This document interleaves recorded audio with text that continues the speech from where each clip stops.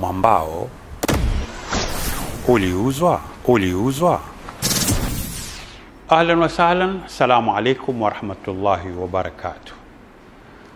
Kwa wale wanaofuatilia makala haya au vipindi vyangu, maneno ya maamkuzi, yani assalamu alaikum wa rahmatullahi wa barakatuh, kama kawaida nayaeleza ili mupate kuelewa, usije ukaona ni maneno yazungumza nini.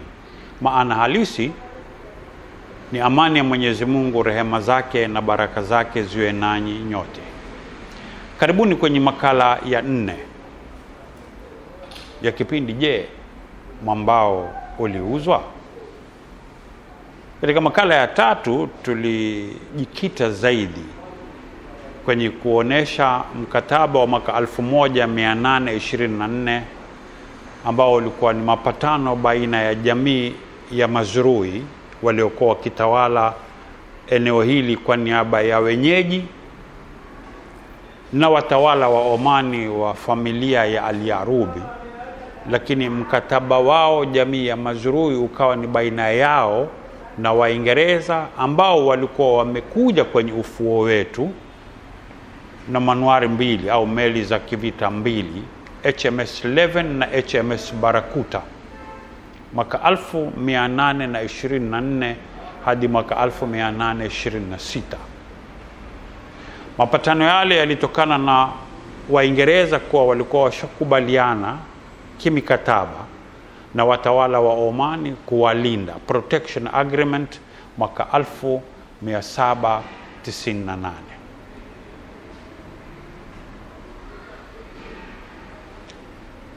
Baada ya Al-Yarubi kupenduliwa na familia ya Al-Busaidi, ndio Waingereza wakawa na mapatano na familia ya Al-Busaidi, wakaweza kutumwa ili waje waangalie maslahi ya Al-Busaidi au maslahi ya utawala wa Oman huko Afrika Mashariki umefikia wapi, kwa sababu wale walikuwa na mamlaka ya kusimamia utawala ule huku kwa niaba ya Al-Yarubi au kwa niaba ya milki ya Oman hawaleti habari yoyote Oman baada ya Al-Busaidi kuchukua mamlaka. Na wanajeshi wa Kiingereza wakiongozwa na Captain Owen na Captain Vidal walipofika hapa, walikuta bendera ya Uingereza ya pepea eneo ambalo linajulikana kama Levenhouse, wenyeji wajua forodha ndogo au kipenda kisimani. Bendera hii inavyoelezwa kwenye vitabu vya historia ni kuwa ilikuwa imetengenezwa nyumbani, haikuwa kama itakikanavyo kuwa, lakini ulikuwa waweza kutambua hii ni bendera ya Uingereza, almaarufu Union Jack. Captain Owen akauliza nani aliwapa ruhusa kupandisha bendera hii, na wao wakajieleza kwamba sisi twapenda kutawaliwa nanyi. Maelezo haya na yale ya kabla haya ambao ni ya wa Portuguese, ukipenda Wareno, ya barua ya aliyekuwa mtawala wa Ureno wakati ule aliyomwandikia Pope, ndio mambo tulikuwa tumejikita nayo zaidi kwenye makala ya 3. Hii ni makala ya 4. Makala ya 4 tutajikita kwenye mwambao wa pwani ni eneo lipi. Hapa ndipo tutakapoanzia makala ya 4. Baada ya utangulizi huu ya kukueleza yale ambayo tulizungumza kwenye makala ya 3, sasa nakuuliza, wewe wajua eneo ambalo laitwa mwambao wa pwani au coastal strip, wajua ni lipi? Mosi. Pili, kuna tofauti ya jimbo la pwani na mwambao wa pwani? 3, wewe ulikuwa wajua kwamba kulitaguliwa tume maalumu iliyokuwa ikiongozwa na mkubwa wa tume hiyo alikuwa antauliwa na milki ya Uingereza na milki ya sultani kuja kutaka kujua maoni ya wenyeji wa eneo la mwambao wa pwani, kwa tara kama wao Waingereza wataka kuipa koloni yao. Nataka hapa unielewe kwa makini. Kama Uingereza, milki ya Uingereza yataka kuwapa uhuru koloni yao, nyinyi ambao mko kwenye himaya, maoni yenu ni yapi? Haya ndio yaliyopelekea kuwako kwa mkutano wa Lancaster House. Sasa kabla ya kwenda mbele na kutanganya mambo, ukawa wewe unayenitazama na kunisikiza huwezi kunielewa ipasavyo, wacha tuanze na hoja ya kwanza. Je, mwambao wa pwani ni eneo gani?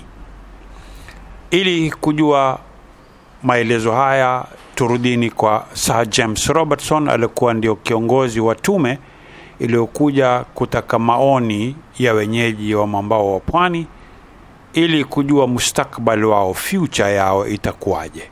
Yeye amesema nini kwenye sessional paper number 9 ya 1961, ambapo ndio ripoti aliyowakabidhi wakuu wa mamlaka ya milki ya Uingereza na wakuu wa mamlaka ya Sultan wa Omani na Zanzibar.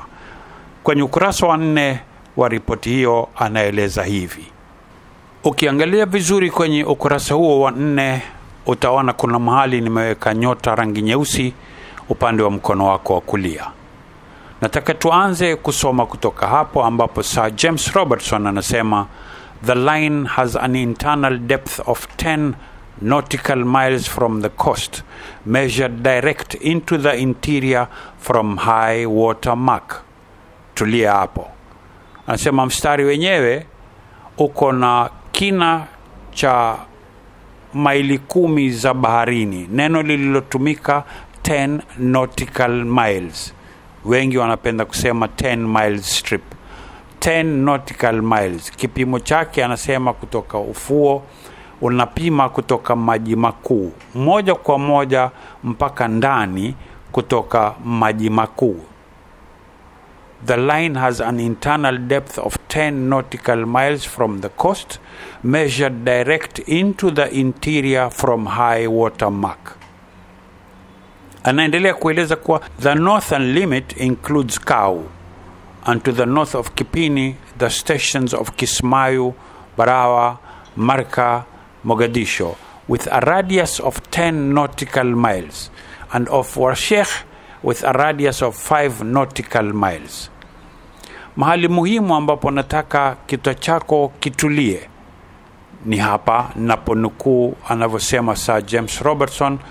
The western boundary of the Sultan's mainland domain was thus quite arbitrary, arising from the need of the 19th century treaty makers to define in as precise terms as possible that which did not exist even approximately. Narudia kwa faida yako. The western boundary of the Sultan's mainland domain was thus quite arbitrary, arising from the need of the 19th century treaty makers to define in as precise terms as possible that which did not exist even approximately. Mwisho wa kunukuu. Swala langu sasa linapokuja nataka lifananisha na ile nilivyokueleza. Wajua tofauti ya mwambao wa pwani na jimbo la pwani?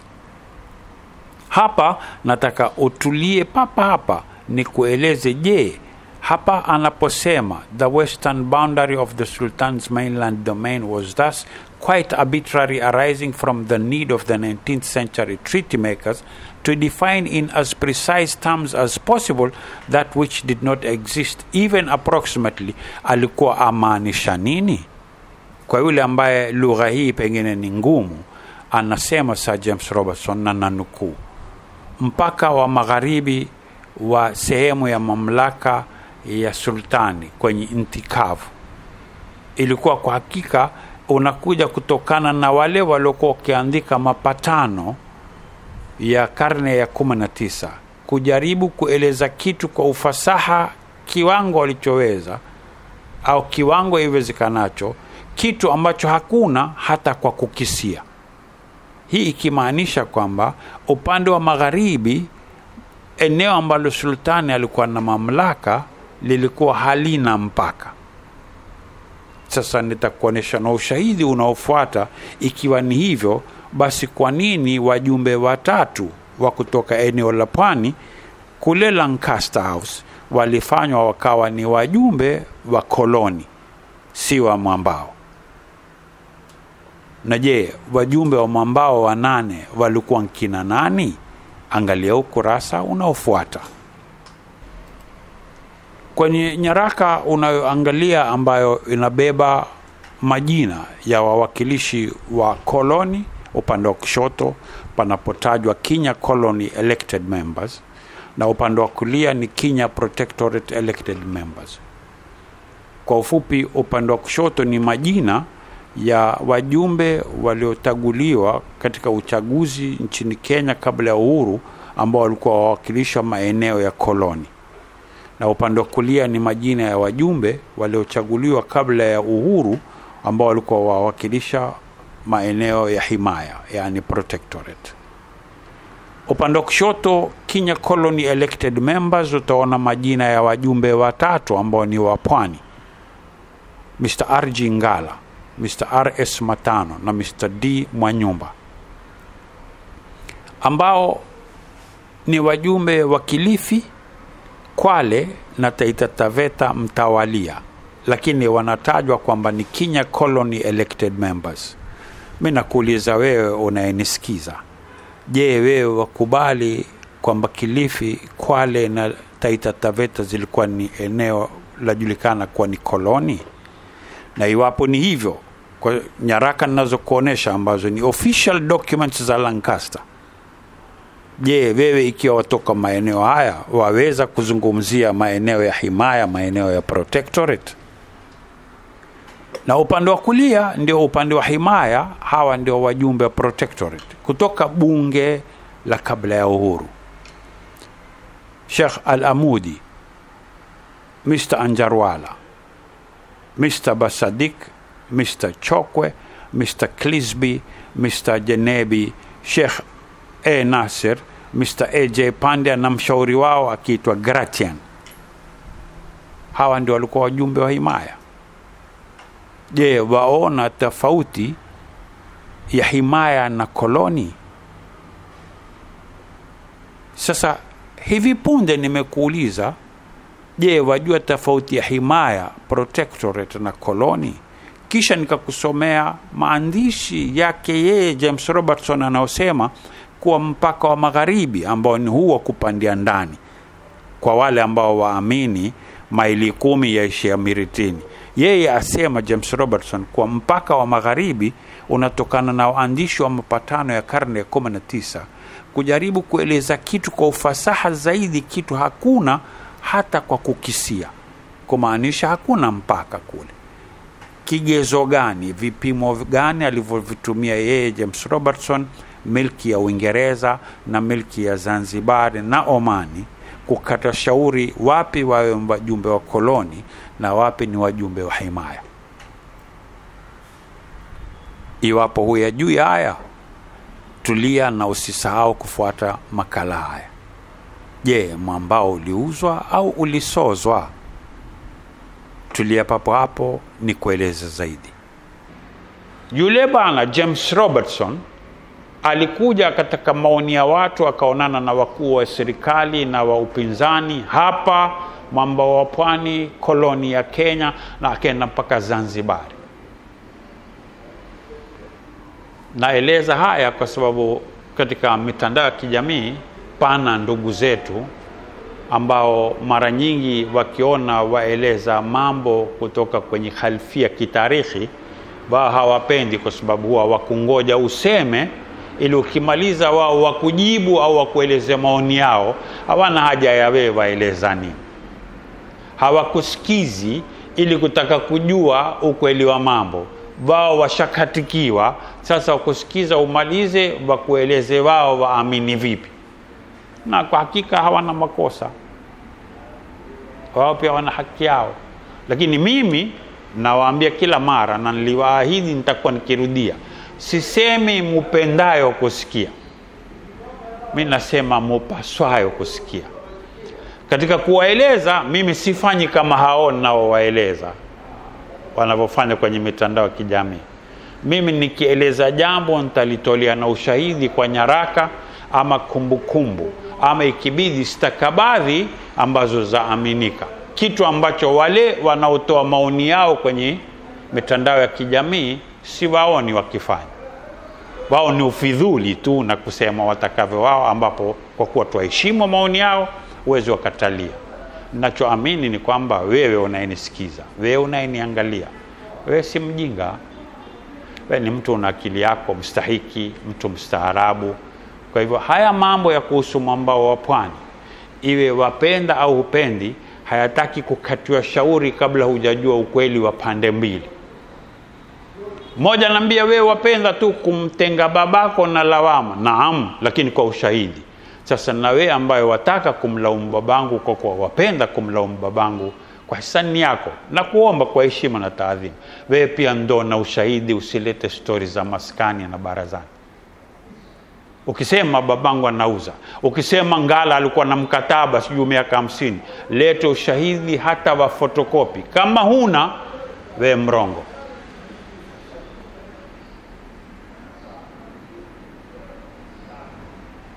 Mambo ya kuhusu haki za watu mwambao wa pwani zimesemwa kwa ndia ya urongo kwa muda mrefu, si chini ya miaka 60.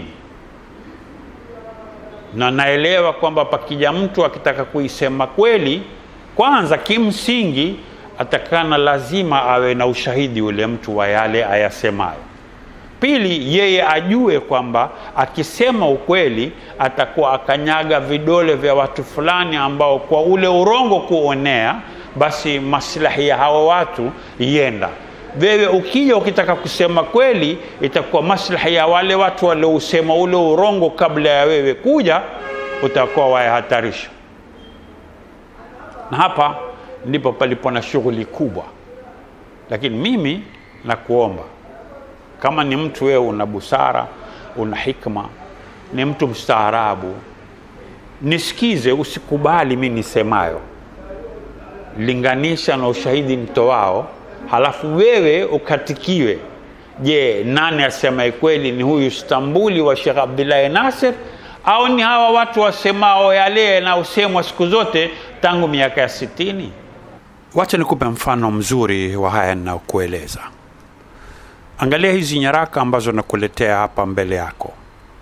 Kisha uangalie wale ambao walikuwa wanaweza kusimama kwa niaba ya jamii zao wote na kupinga masuala ya mwambao kujitenga. Sijui nianze wapi, lakini nitaanza Kadu Mombasa.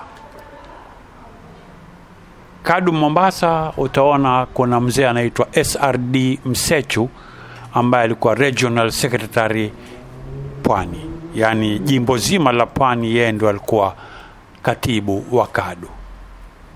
Katika kiangalia nyaraka hiyo ya Msechu utamwona yeye anamshambulia almarhum mzee Omar Rashid Bakuli na kumweleza vipi ataweza hata kwa vitisho kwa ataweza kumfanya nini.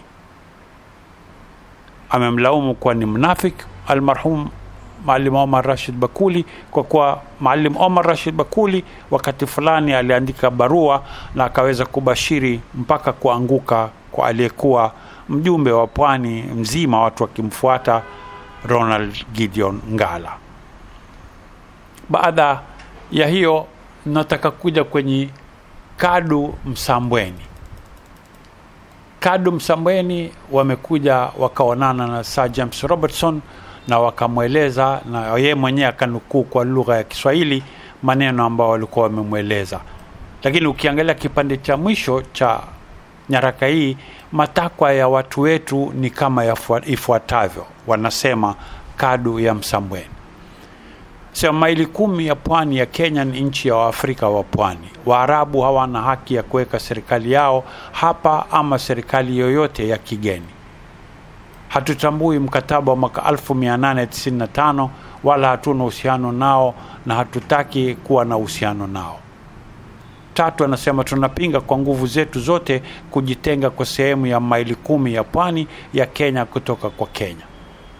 Mkataba huu uondolewe mara moja na sisi wenyewe tutatengeneza aina ya serikali tuipendayo. Ndio namba 4. Namba 5, anasema Sultani wa Unguja aondoe serikali yake katika pwani mara moja na madaraka yote yabaki mikononi mwa wenyeji wa Afrika.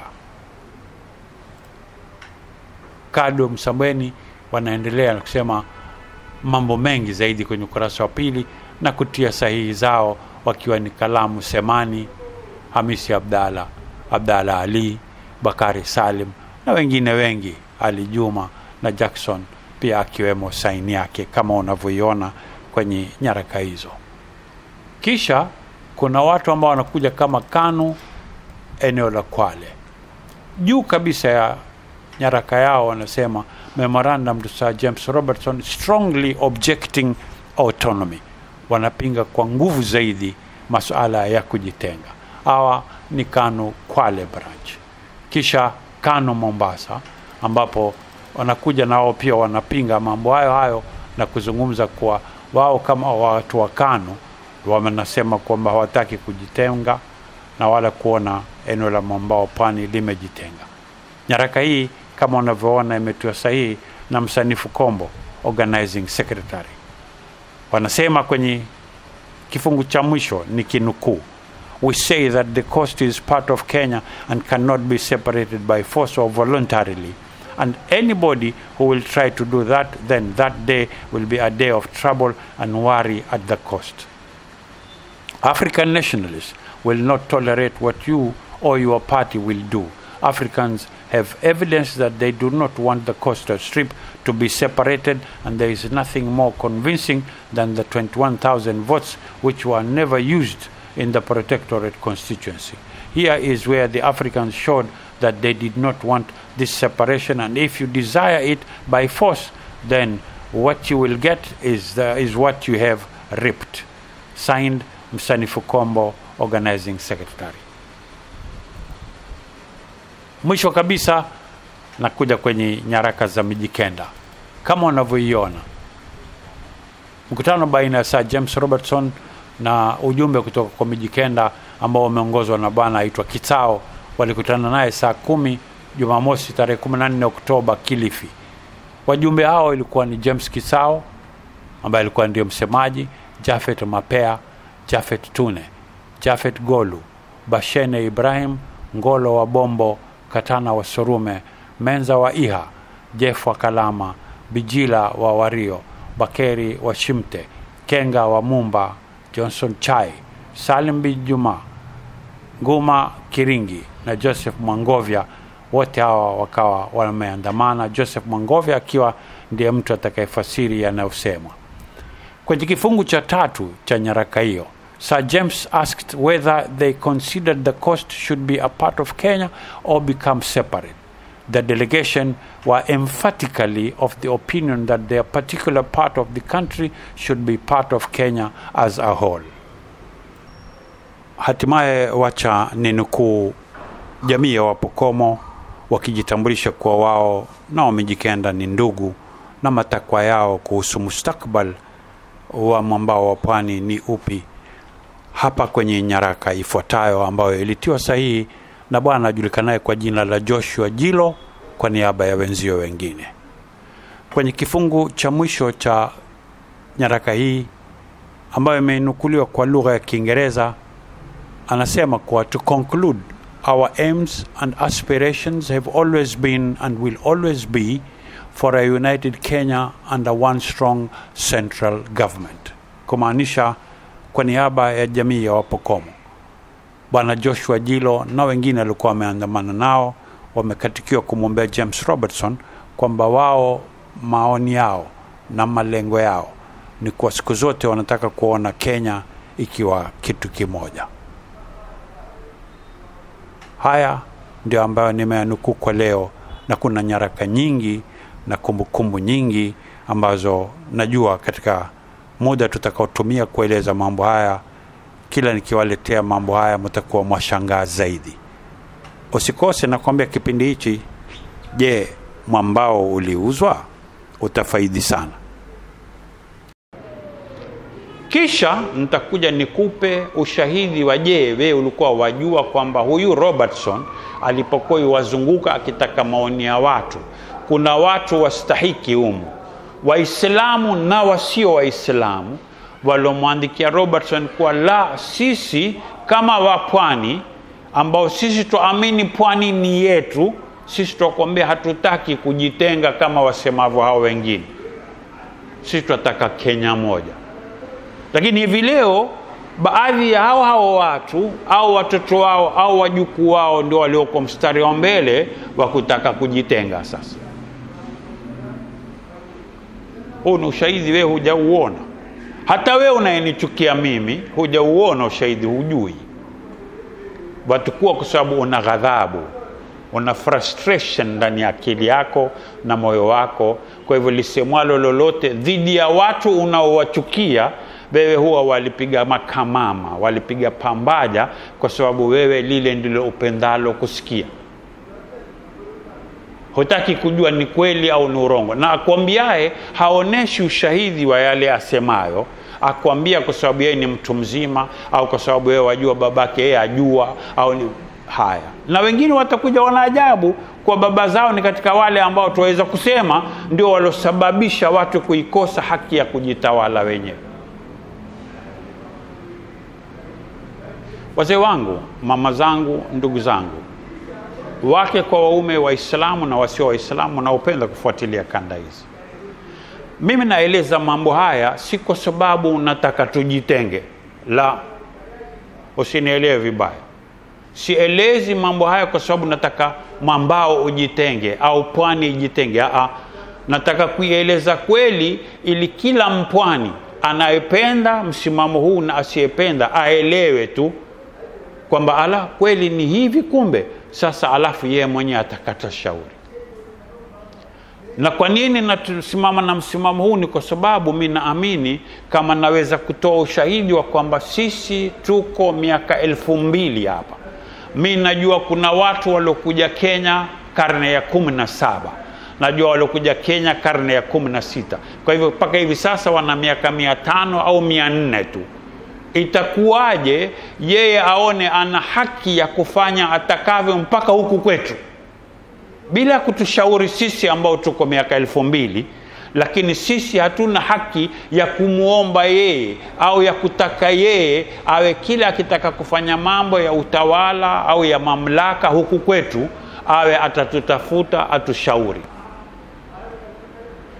Makosa gani yako kwa mtu akiwa yuataradhilia mtu amkumbushe kwamba bwana sisi si masuala ya kujitenga na Kenya wala iwapo Kenya ni moja kama isemavyo, basi je, sisi ambao tuko miaka 2000 upande huu wa ufuo wa mwambao wa pwani haturuhusiwi sisi kudai kwamba na sisi tushauriwe? Ingawa hata mamlakani mwatagua mumtakaye nyinyi kumtia, ingawa hata barabara zetu mwaja mkizipa majina mtakaye, kwa sababu muna watu wako kwenye mamlaka huku kwetu ambao hata historia ya huku hawaijui. Mimi sitaki kwenda ndani zaidi. Wazee wangu, mama zangu, ndugu zangu na wanangu, wake kwa waume, Waislamu na wasio Waislamu, baada ya kukuonesha nyaraka hizi, wewe unaona maoni yako yanakuaje? Je, Mwambao uliuzwa au Mwambao ulisozwa? Na je, mpaka hapa ingawa ni kwa mukhtasar hujajua nani walousoza Mwambao? Lakini usiridhike, tulia papo hapo, na nakwambia jisajili, eleza wenzio. Mtandao wa Istanbuli wa Sheikh Abdullah Nasir kwenye YouTube, fuatilia kwenye Facebook na kwenye Instagram. Kisha usipitwe na hiki kipindi. Makala haya yasikupite kwa sababu utakosa mengi. Mimi naweza kukuambia kwa hakika, Kiswahili twasema huu ndio mwanzo mkoko wa alika maua. Upo?